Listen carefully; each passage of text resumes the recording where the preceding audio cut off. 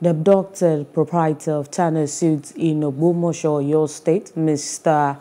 Olugbenga Owolabi, alongside a staff of the hotel, Racheal Opadele, who was a student of Ladoke, Akintola University of Technology, LAUTECH, Ogbomoso, have been killed by the abductors.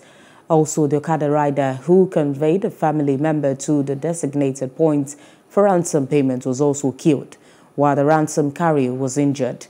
Owolabi and Opadele were kidnapped in Aba community on the outskirts of Ogbomoso last week, and the abductors demanded 100 million naira ransom. Family source disclosed that after negotiations, the family arranged 5 million naira, which was taken to the kidnappers on Tuesday and was confirmed by them only to shoot the victims.